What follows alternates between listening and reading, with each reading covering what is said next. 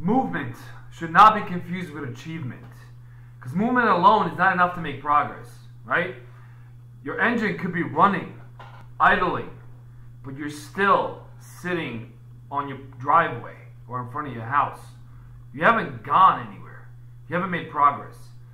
So audit yourself, especially if you're one of those folks, and I am one of those at times, who likes to say how busy they are, right? It's almost like a badge of honor, especially in the US, much less in Europe and Asia than it is here.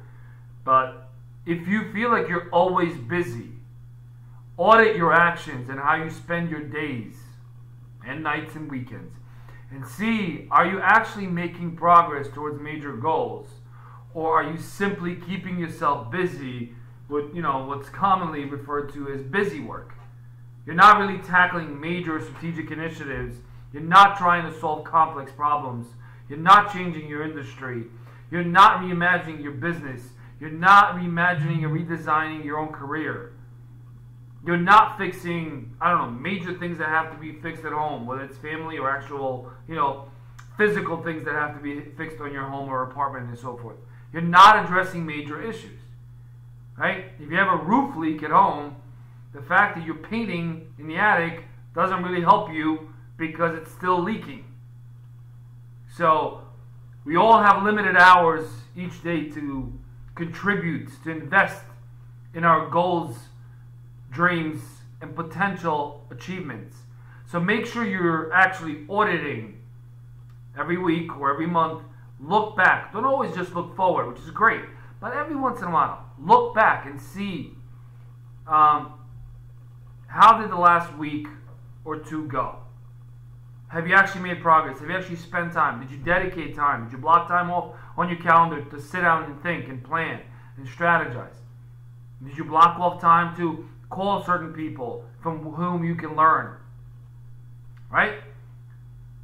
Did you ask and seek advice? Guidance? Did you learn something new? Did you get better? Are you a better version of yourself today than you were a year ago? Because guess what? The next year is going to go by anyway. And in many respects, even faster than the last. So do not confuse movement for achievement, because they are not the same. Yes, you need to move in order to achieve, but that alone is not enough to be successful. Have a wonderful day. I wish you all the best. And as always, if this is the first video you see, please consider subscribing and sharing it with your friends and coworkers.